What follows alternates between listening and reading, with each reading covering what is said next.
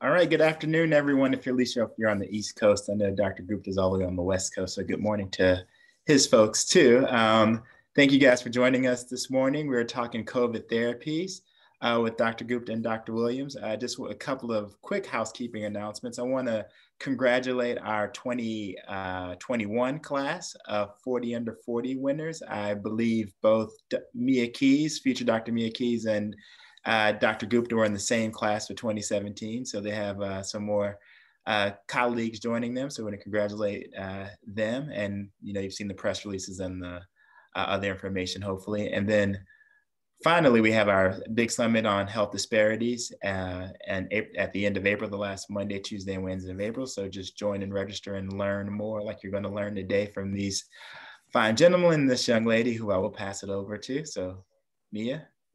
As always, Brandon and NMQF family, it's great to join you on Friday. I always say this is my favorite part of my week, just coming in and having really timely conversations with you all, and also just really building our collective skill sets in navigating this new world as we know it, right? And so today, as Brandon mentioned, we're joined by Dr. Mark Williams and Dr. Vin Gupta, and between the two of them and the three of us, we're going to unpack some things, not just about COVID-19 as the state of COVID right now, at least in the States, but we're also going to talk a little bit about therapeutics, right? Which a lot of people have questions about, especially because now the conversation is less on COVID-19 testing. It's right now on vaccines, but people have questions about therapeutics. So joining us today, as I mentioned, we have Dr. Mark Williams, who's he's a pulmonary and critical care physician who's been also in the academy in academics for over 25 years now, and he joins us. He's currently at his at Indiana University School of Medicine, or at least he's been there for a long time. I'm very excited for you to bring that perspective today. But you'll also be talking to us from your perspective as the senior medical director of the COVID-19 therapeutic platform at Eli Lilly and Company. And so we're quite grateful that you'll be able to extend the conversation from both your lens as an academician, but then also your lens from the pharmaceutical standpoint. Both are really quite critical to this conversation. And then we have with us also, as Brandon mentioned, my fellow 40 under 40 colleague, Dr. Vin Gupta, who many of you have seen consistently, maybe over breakfast or over lunch or over dinner, whichever time he's coming on TV. So Dr. Gupta, he's spent about the last 15 years or so working across the globe to improve public health related ventures for organizations and agencies like the CDC, Institute of Health Metrics and Evaluation in the state of Washington, the Harvard Global Health Institute, WHO in Geneva, and the Pentagon Center for Global Health Engagement. So he's also going to bring his expertise today to talk to us a little bit about where we are in terms of the state of COVID, and then we're going to get into a bit specific to therapeutics. So Dr. Gupta, Dr. Williams, both of you are welcome. I appreciate your time today. We're going to turn it over to Dr. Gupta to give us some opening words. And Vin, you're talking there. We see you. Oops, sorry, was muted. It's great to be back at the forum to talk about COVID therapeutics, and great to share stage with Dr. Williams and Mia. Good to see you again. I am going to share my screen to help level set on where we are in the pandemic. Mia, can you see my screen? Just wanted to confirm before I can, yes. Okay, perfect. I'll keep this brief, but I'm sure many of you saw President Biden's address yesterday when it comes to what we can expect with vaccine availability, hopefully May 1st, which is, I think, certainly well ahead of schedule in terms of broad availability to the vaccine. Also as a pulmonologist, I'll say, Dr. Williams, pulmonologist, is really heartening news, so we don't have to continue to see the influx of patients into ICUs across the country with severe COVID-19 pneumonia. Putting on my, just what my colleagues and I at IHME have been focused on for the last 14 months has been forecasting what we expect from this virus in terms of case rates, in terms of expected hospitalizations and deaths. And I think these graphs really are most illustrative about what we can expect. And I want to draw your attention to specifically figure 19 here. This is the green line is what we're hoping is going to happen with broad access to vaccines. Of course, that ramp up that we're expecting toward in the next few months, and by May 1st, broad availability. We're expecting daily deaths to really significantly decline by the end of June. And so hopefully it's going to be at a place that's very manageable, where we feel like we'll have adequately flattened the curve, health systems will not be stressed, and we can really think about opening up. There is the theoretical risk that we don't follow that trajectory. And so this purple scenario here, we've never followed. That's what happens if all of us adopt masking in mass, 95% of the population, at best, we're at about 75% adoption. So I'll ignore that. But it's really between this green line and the pink line up here. And that pink line is, there's a few variables that could predict a pandemic that continues at the rate that it's currently at well into the summer. And that's human behavior, our behavior fundamentally changing as the weather gets warmer in many parts of the country, as governors like Governor Abbott, for example, as they potentially maybe too early open up their states and remove mask mandates.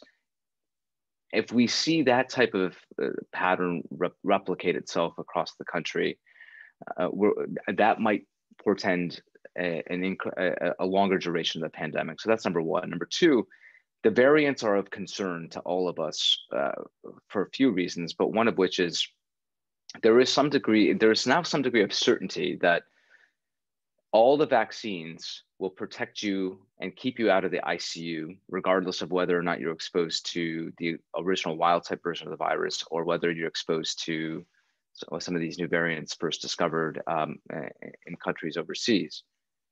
What it seems clear, though, what's becoming more clear is these vaccines will not prevent the potential of asymptomatic infection, meaning you can get vaccinated and then get exposed to one of these variants and unwittingly become a transmitter of the virus to those who may not be vaccinated, which is why you're seeing CDC come out very strongly and say the guidance for individuals who are now vaccinated is necessary. We're opening things up a bit. You can liberalize parts of your life, but we're not recommending you, for example, travel. You're seeing the CDC be very conservative.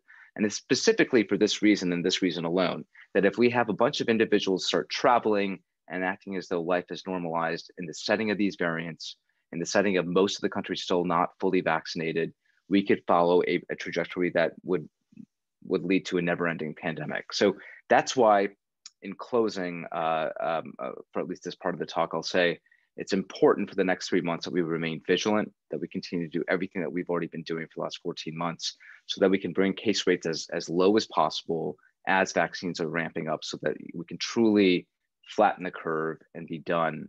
But there is that risk, again, that may not happen. And a lot of this is contingent on human behavior. I'll stop there. Dr. Gupta, thank you for that. I think we're going to come back to a lot of what you mentioned in our questions later on, but I want to open the floor up to Dr. Williams. Dr. Williams, tell us a little bit about therapeutics and why having the conversation around therapeutics is significant with respect to getting to that green curve, as opposed to the other colored curves that Dr. Gupta mentioned.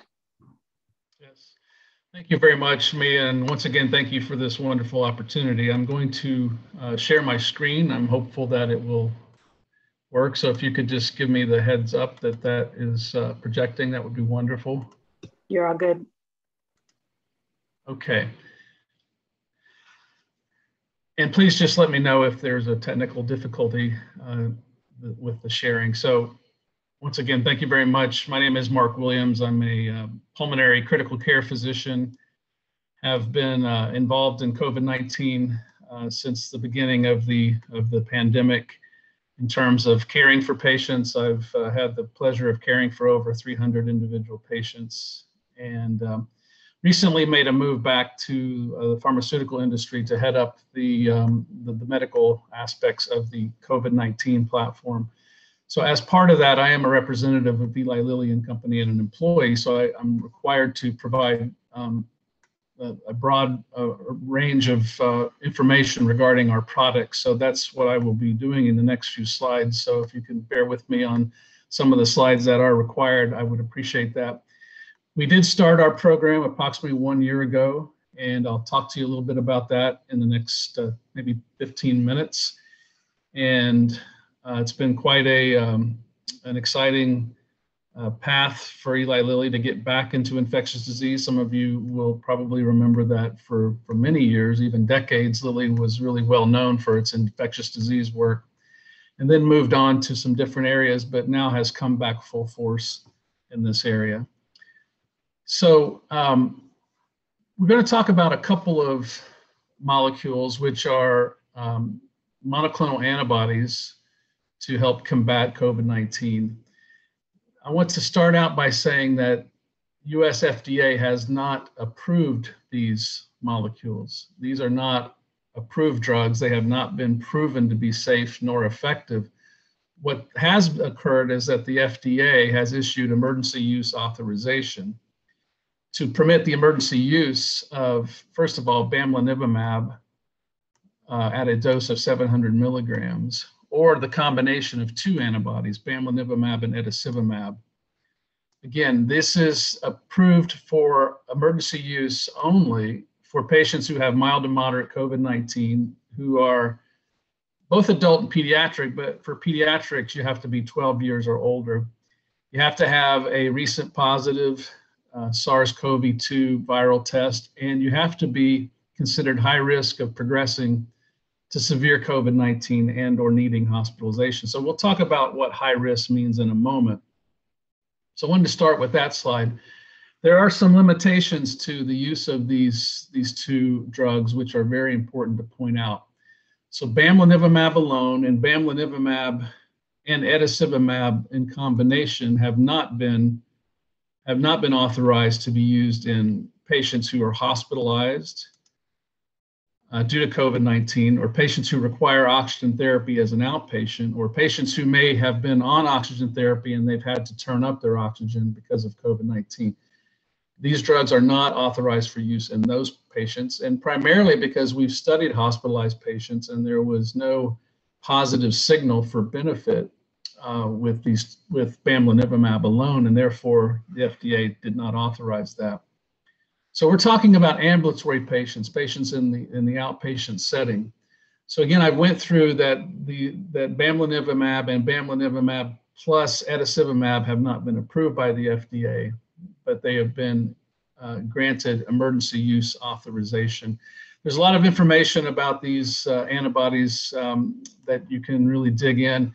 I would highly recommend you go to a website such as bamlanivimab.com. There's also another website, lilyantibody.com, which really can help you understand further. And there's important things like fact sheets for healthcare providers, fact sheets for patients and caregivers, as well as the letter of authorization. So that is the disclaimer for bamlanivimab alone. There's also a disclaimer for the combination of bamlanivimab and etesivimab, which was granted emergency use authorization on February 9th of this year. And again, if you're interested in the combination, there's a very informational website, www.bamandeti.com, that can provide all the information that you may be looking for.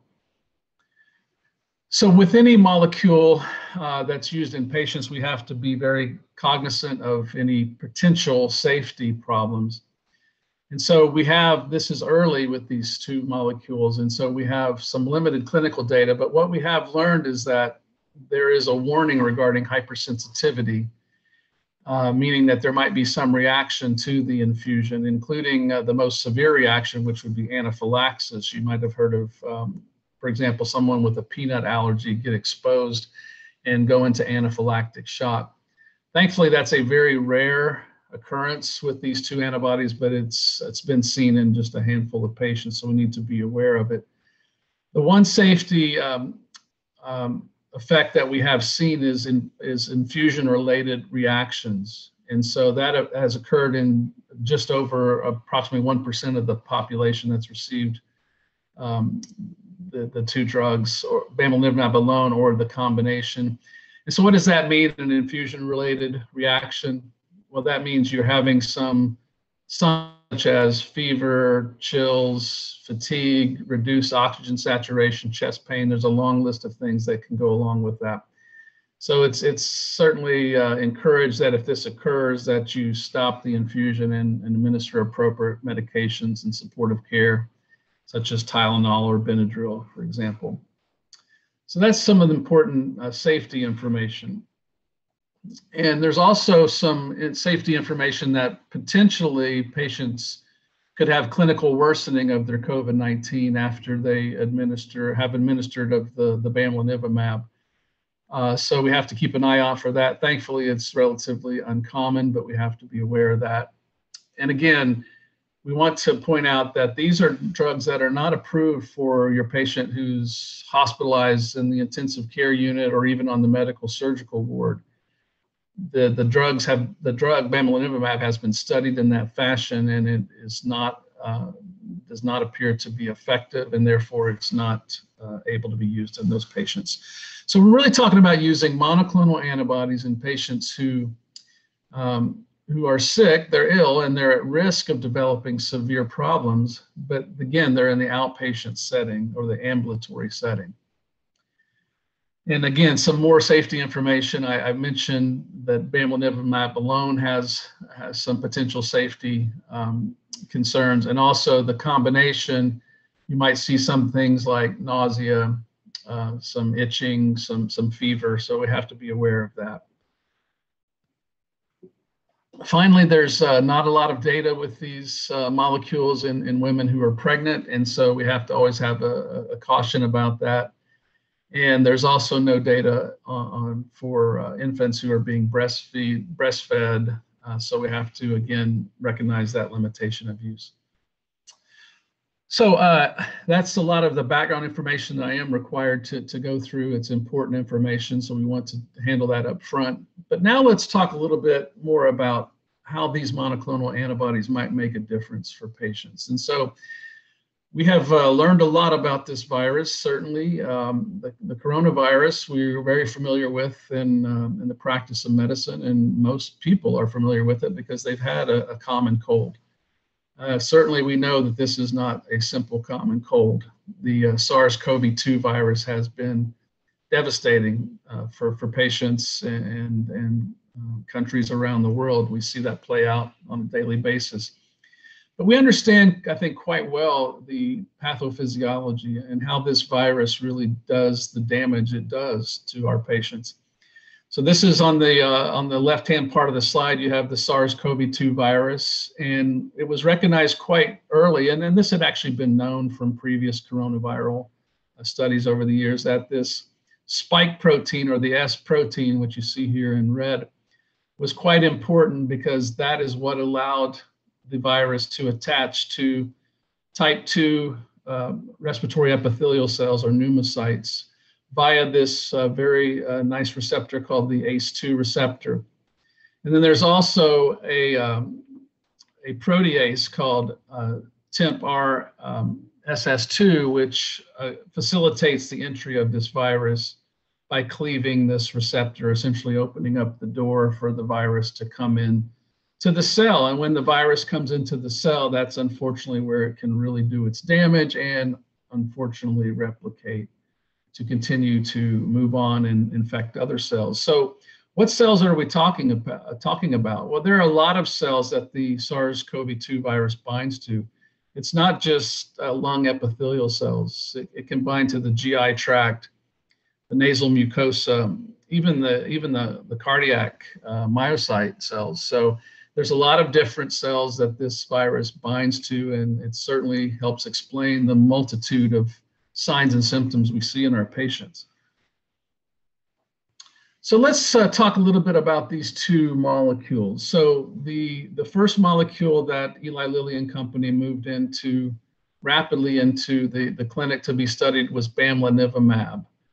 It's a fully human IgG, so IgG would be a very common protective antibody that really is unmodified. It was derived from B cells of a patient who had actually recovered quite early from COVID-19 in the northwestern part of the United States.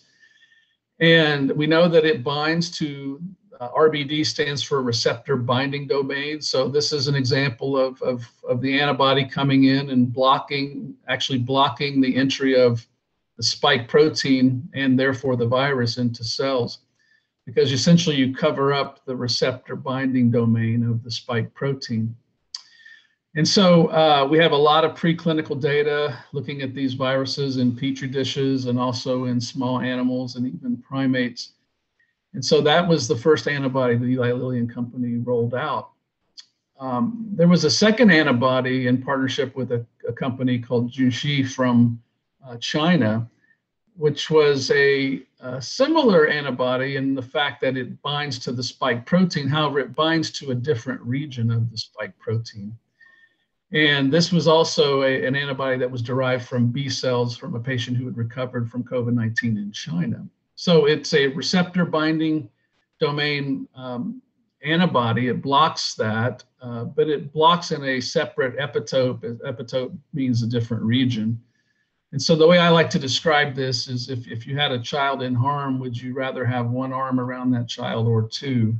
That's a kind of a simple analogy. So it's allowing blocking on two different areas to hopefully do this very important physiologic effect: block viral attachment to epithelial cells, therefore block viral RNA entry and then viral replication.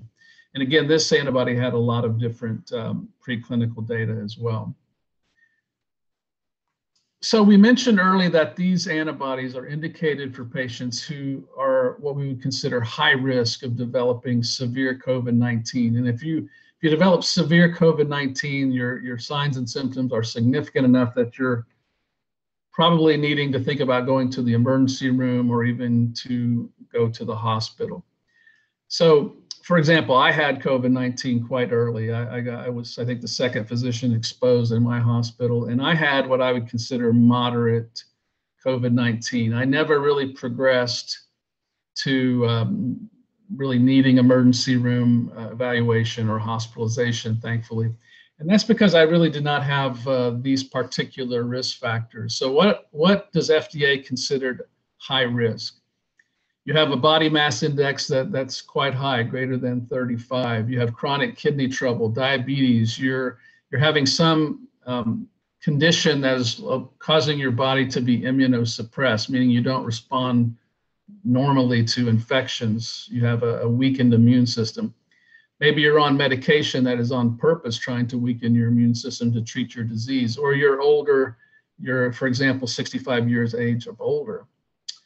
Or if you have, if you're 55 or older and you have either heart disease, hypertension, or some chronic lung disease, then you're considered high risk. And then what about children? And when we talk about children, we're talking about 12 through 17. Again, high risk would be considered you have a high body mass index, meaning greater than 85 percentile for their age and gender based on growth charts. You have, unfortunately, common problems such as sickle cell disease, congenital or acquired heart disease, neurodevelopmental disorders, medical-related technologic dependence. So, for example, you might need a chronic tracheostomy on a ventilator, something like that, or you have some chronic lung problems. So that is how we define high risk, and those are the only patients who are eligible for these antibody therapies. So I mentioned Eli Lilly got entered into this arena quite early, approximately last March, and went very quickly. We had a very large clinical program with many different types of studies. The one I'm going to really focus on would be our landmark study called BLAZE-1. And BLAZE-1 is, again, for ambulatory patients, meaning they're outside the hospital, they've been recently diagnosed. We've studied over 2,400 patients in that study, both bamlanivimab alone and bamlanivimab plus etesevimab versus placebo. And we've presented quite a lot of those results. We've released them publicly. We've presented them into major medical journals, and we'll continue to share that data in a transparent way. We have a lot of other studies that I'm not going to focus on. We're going to just talk a little bit about the summary of this data. So as we started this program, the initial endpoints, and when we looked at some interim results, we were looking at things like viral load. What is the ability of the antibody to reduce viral load? Because we know that correlates with a reduction in symptoms and signs of COVID-19, but also the reduction in viral load, we believe, leads to a decreased risk for hospitalization and even death potentially. So we released some interim results that really provided some evidence that bamlanivimab alone was having a significant effect as a therapeutic neutralizing antibody, was able to help neutralize the virus in, again, ambulatory patients. We did talk a little bit about some adverse events. Thankfully, they were relatively low incidence of adverse effects. What we might see, again, are some nausea, some diarrhea, dizziness, headache, some skin itching, and vomiting. So that's the data that came from bamlanivimab alone, and that led to FDA granting the emergency use authorization for the single antibody treatment. And then subsequently, we began to study these two antibodies together, and that was in the same study known as BLAZE-1. The primary endpoint was looking at a change from baseline in viral load at day 11. That primary endpoint was met. We had secondary endpoints at different times of reducing viral load assessment, and that was met. We again looked at a lot of different clinical endpoints, and we were able to demonstrate approximately a 70% reduction in COVID-19 hospitalization and ER visits. And that actually was similar to what we observed with bamlanivimab alone. We saw a similar range of adverse effects with the combination compared to bamlanivimab alone.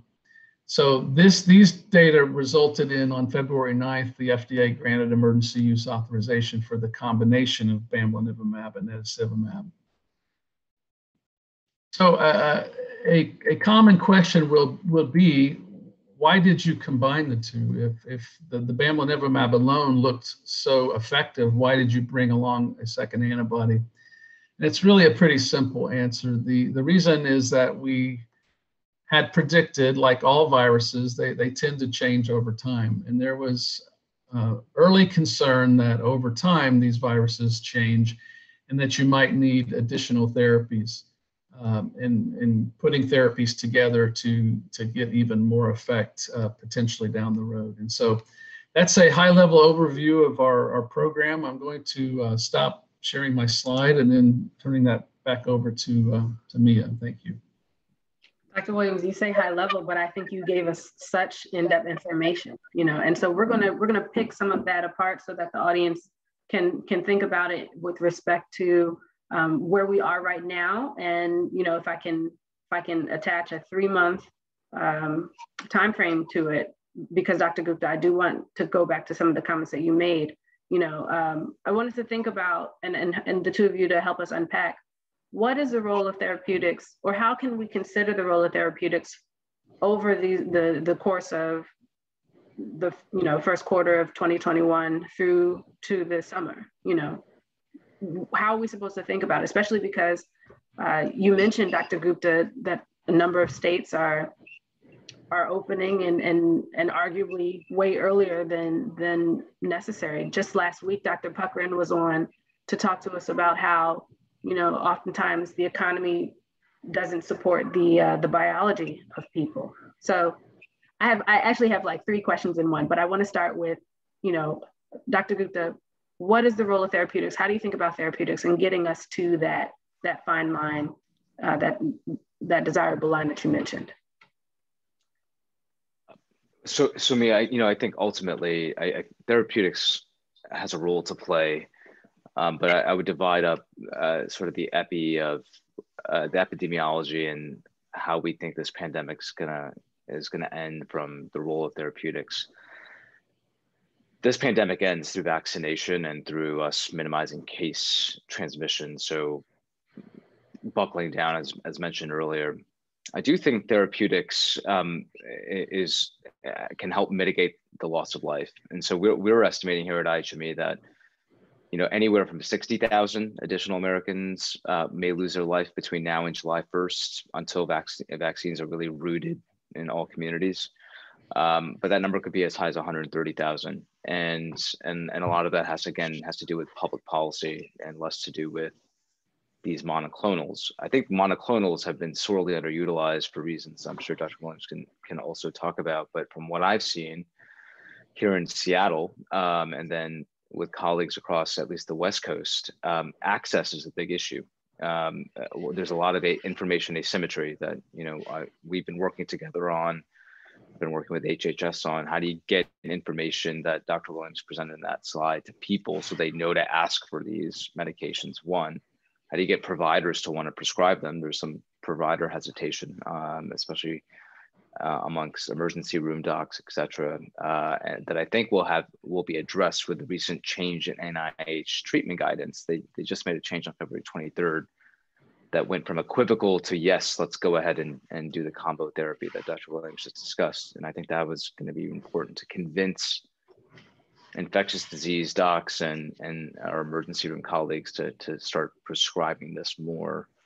But then I'll give an example. I have a physician colleague at UCLA who was trying to get access to a monoclonal therapy for a loved one in Southern California. And it was hard. We went to combatcovid.hhs.gov. It was hard to find an infusion center that worked there. So then we went to our HHS Therapeutics colleagues, and they sort of canvassed around, and we found a home infusion service that was going to be able to deliver this medication. But it's tough. That's a lot of friction. And imagine if you don't have a contact, if you don't know how to escalate, if you can't find that information through your local doc or provider, it's a challenge. So I'd love Dr. Williams' thoughts on that, because I found that to be really challenging. Yes, thank you. At Lilly, we recognized quite early that this was a mindset change for people, and it was going to require a lot of education regarding what are monoclonal antibodies. Are they potentially safe to give? What setting do you have to give it in? What type of monitoring do you need? And it's required a very large lift with Health and Human Services, CDC, working all together to come up with educational campaigns. So that's been a very big effort. You probably have seen some of these campaigns show up on various social media channels and things regarding getting the word out about the antibodies, in particular to areas of the country which historically have been underserved. And so we have been, I believe, working quite hard at that. And there are a lot of resources that are available for folks that they can go out. As Dr. Gupta mentioned, we have the COVID-19 Therapeutics at hhs.gov. We also have the National Infusion Center Association website, where you can go on and you can find maps where people can hopefully get the therapies. I know there's been some frustration regarding the hours of operation potentially, and what do you do on a weekend? It seems like people need therapy, at 10 o'clock on a Saturday night, and so that can be a challenge for folks. We have seen the utilization go up dramatically over the last few weeks, and we've seen, I think, a lot of benefits of these educational campaigns. There's still more work to do, but we are very encouraged by the progress that has been exhibited in the last few weeks. So for the audience, Dr. Gupta just dropped the HHS link that both he and Dr. Williams are referring to. It's in the chat. And by the way, again, if you have questions, drop them in the Q&A below, and just keep the conversations flowing in the chat, but give me the questions in the Q&A. So for the both of you, I want to get back to the biology of the therapeutics themselves, of the monoclonals, because I think that's something that people are still grappling with. It's such high literacy, health literacy related work. But I also want to get to the point that both of you have also made with respect to access, right? This conversation of access to not only to therapies themselves, but to information about them. You know, this has been the tale really of COVID ever since, you know, we had issues with access to testing, we had issues with access to the vaccine, and we continue to you know, find better ways and best ways to really burgeon access. What have we learned with respect to access for the monoclonal antibodies, for the therapeutics? Or rather, how have we learned from the access issues of testing and vaccines, and what are some takeaways that potentially are being used with guiding people to better understand monoclonals?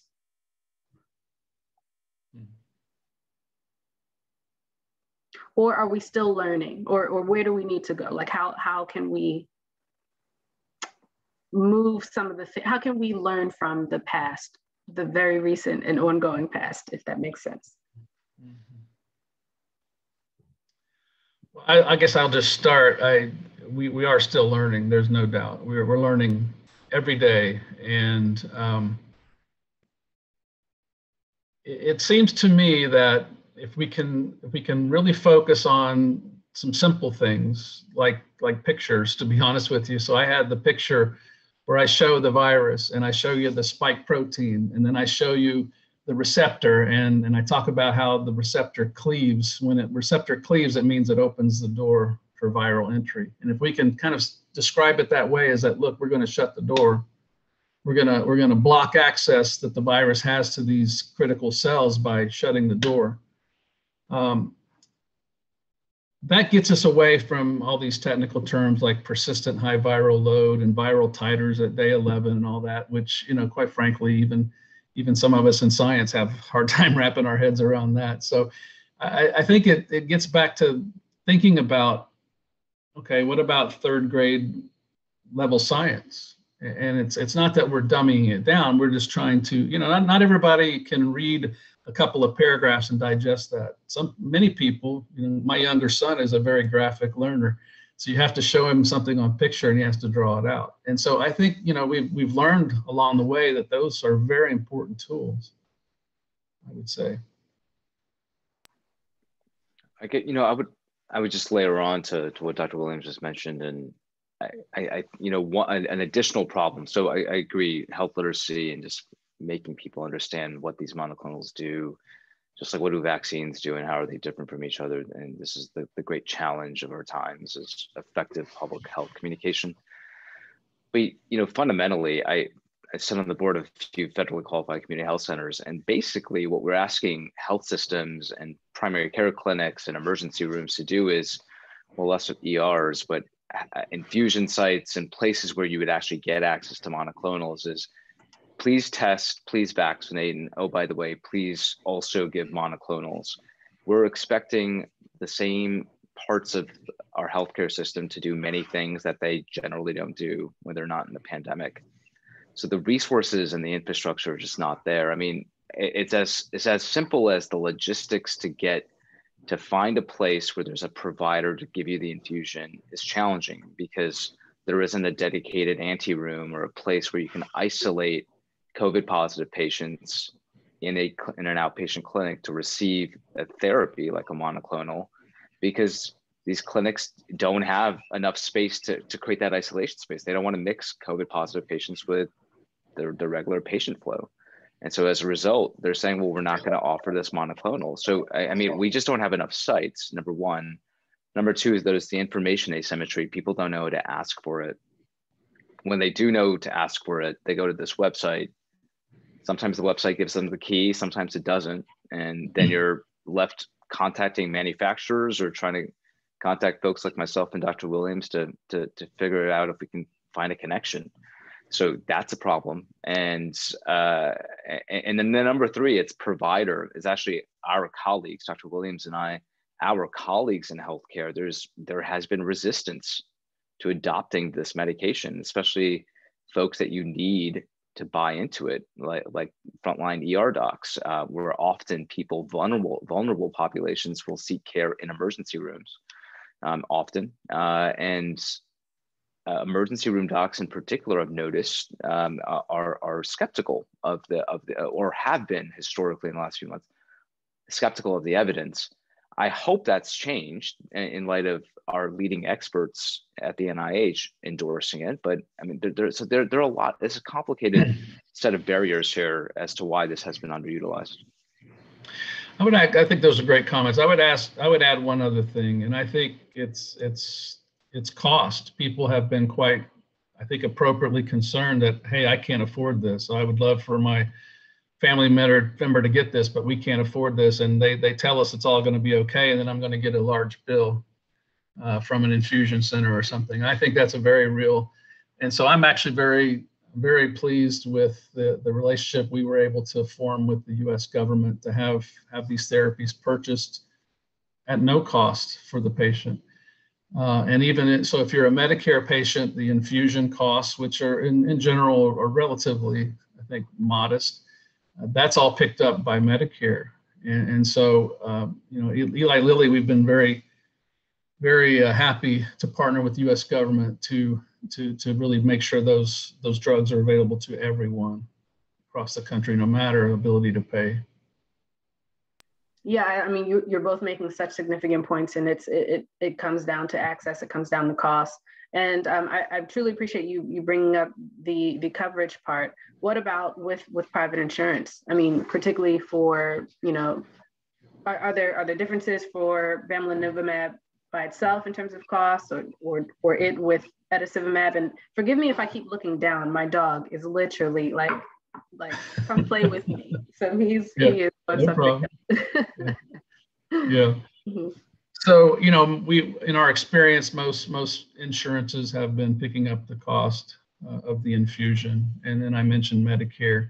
So, but the contracts are with the U.S. government for the molecules, for the drugs. And so those costs have been taken care of.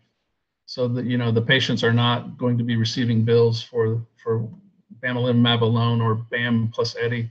That's not part of the equation at all. Okay, good to know.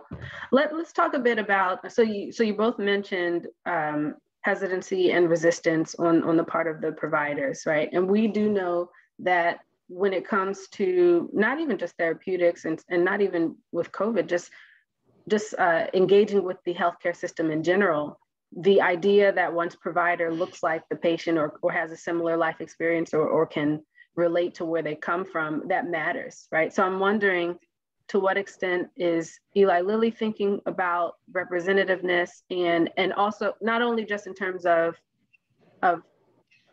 providing or encouraging providers themselves with good information, but also in terms of looping in the providers to help to spread the word about clinical trials around the testing of therapeutics.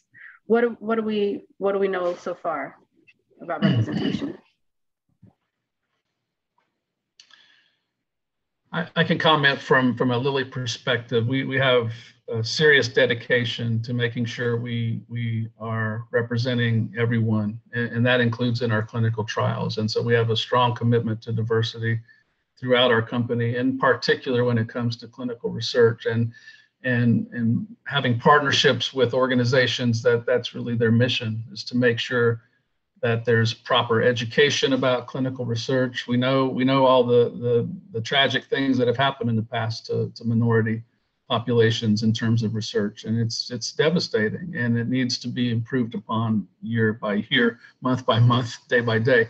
So we have a lot of strong commitment to that. Our clinical trial patients, I would argue, are a diverse group. We've been very focused on that, and we will continue to focus on that.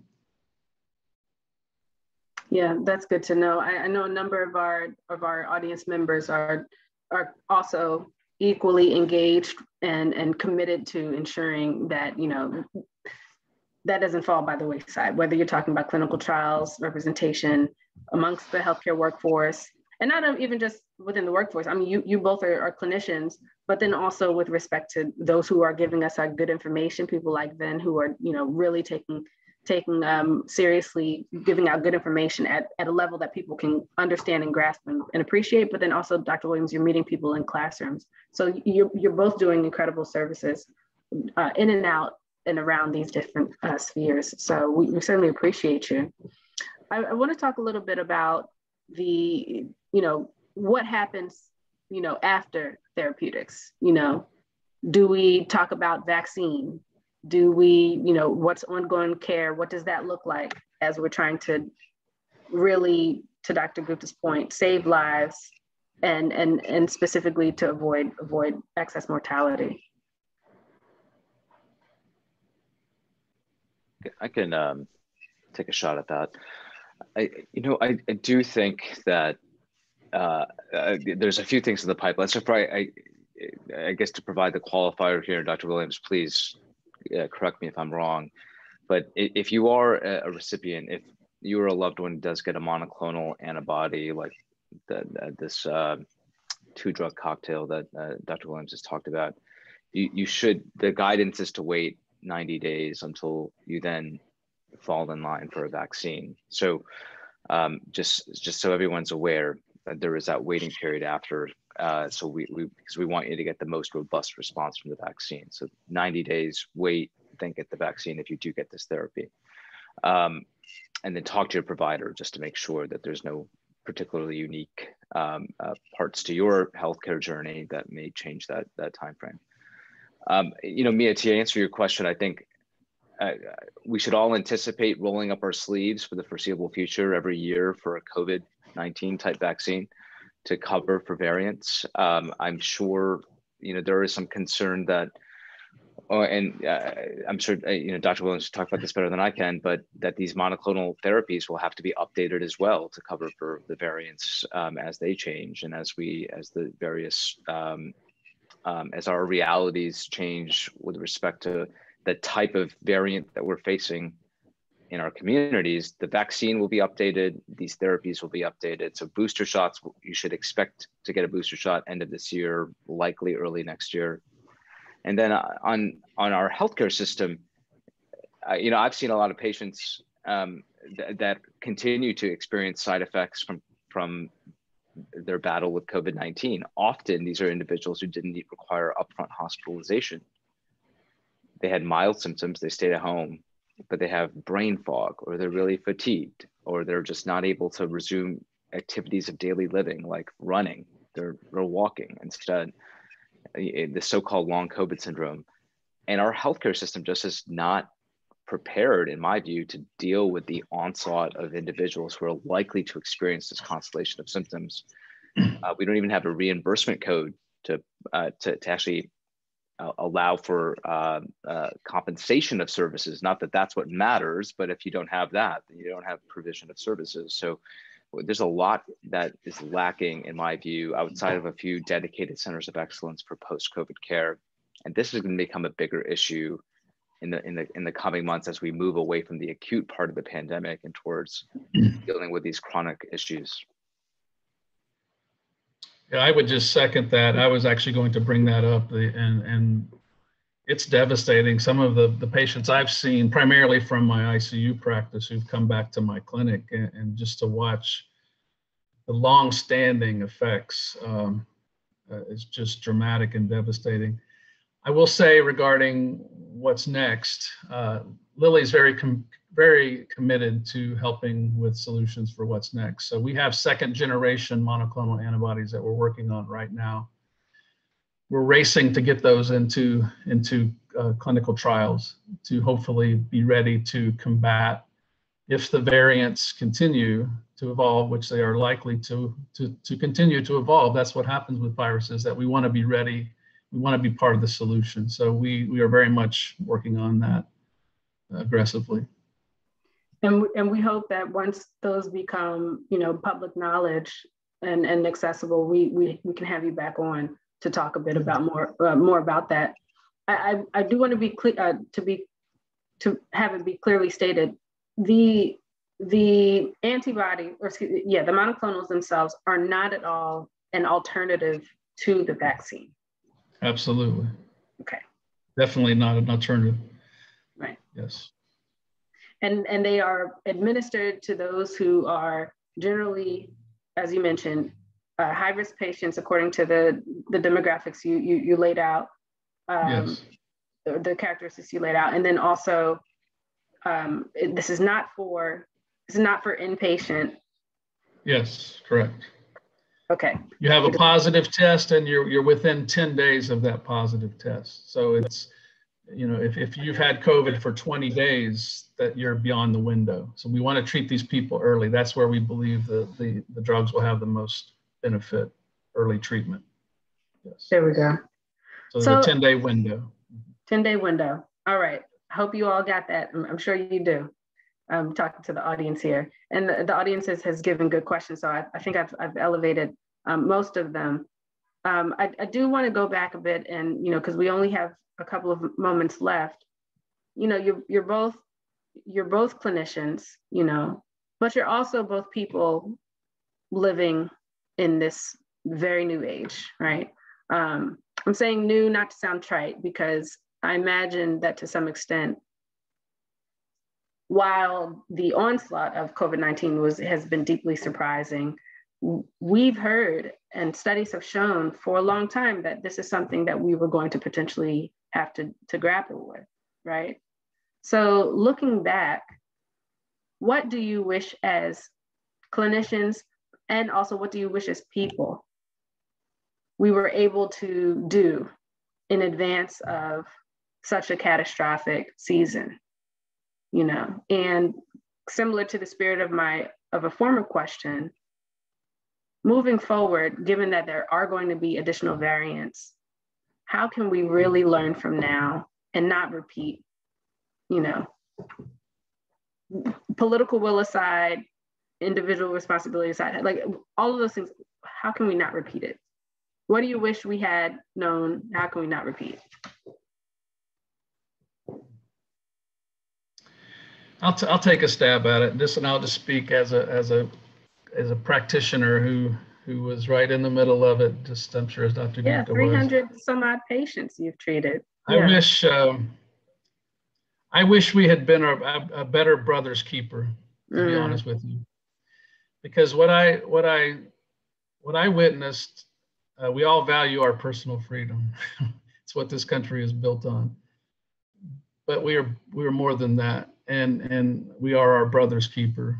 And I wish, and I'll include myself. I wish that the adoption of masks and distancing and hand washing was more prevalent and was more rigorous. That we all had that mindset of being our brother's keeper. That's just my honest, heartfelt reply to that. And I'm optimistic that we have learned from that, because we have to learn from that.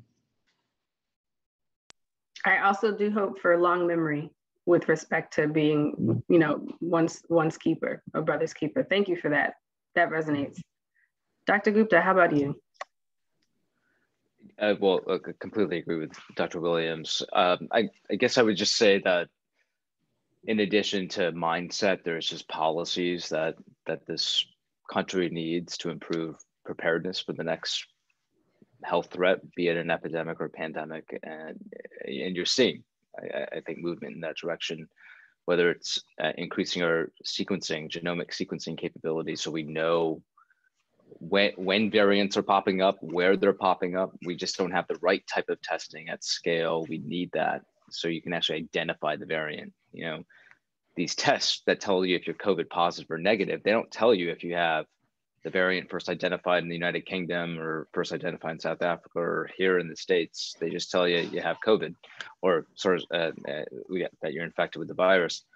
So we need that. We need better, high quality, comfortable masking. I will say, somebody who's been messaging on masking for the last year, it's hard to constantly go on a public platform and say, well, we're switching the guidance, and well, now you got to tie the ear loops, and you know, you have jerry rig something at home. Being here on the West Coast as a pulmonologist, I'll say I have patients for 3 months out of the year who cannot step outside because there's wildfire smoke suffocating major West Coast cities. We know the next pandemic will be a respiratory pandemic. at some point, we need the ability to get people high quality, well-fitting, comfortable masks, better than what we have right now. So innovation in masking is going to be key, scaling, sequencing, and then building up our public health departments so that we have an army of workers who want to do that job, who are adequately compensated, who can be contact tracers, vaccinators, who can staff mobile testing sites as we need them so that we have that connective tissue when we need it, not trying to ramp it up on the fly. So during the setting up a crisis. So, I mean, I do think those things are happening. I just hope that they continue to happen across administrations, across future presidential transitions, so that it's not just a 4-year effort every few terms. For sure, innovation, investments with respect to policies as well as public health infrastructure, and then to Dr. Williams' point, togetherness and truly embracing what it means to be a community. And we didn't so much use these words today, but the irony of this whole situation is, you know, we've closed ourselves for the sake of keeping and containing contagion, but this is a worldwide situation, and in a lot of ways it's brought our borders much closer together. So there's so much to take away. And in the last moment, I'll just give you all 30 seconds each or so. Final takeaway for the audience today.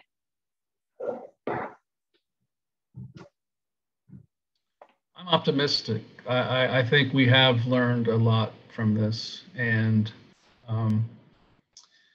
I believe the innovation that we've seen in terms of getting vaccines to the patients quickly, getting drugs like monoclonal antibodies in the middle of a pandemic at record speed, the innovations in clinical trials,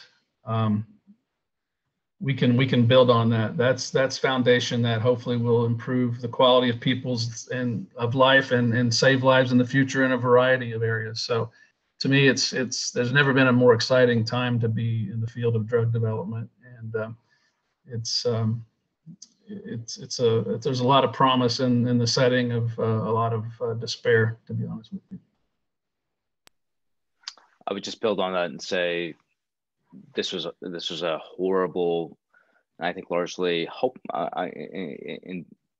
largely preventable event, but I think we've learned a lot, as Dr. Williams said, both across innovation in science and just public policy more broadly. And I think public health now is top of mind for everybody in the world, everybody here in the United States, and I think that's going to ultimately be a good thing. I agree, and I'm heartened that the both of you are using words like good thing and promise and optimism alongside of, you know, prevention and grappling with the realities of despair. A lot of people have been in dark places, but we're certainly holding on to light.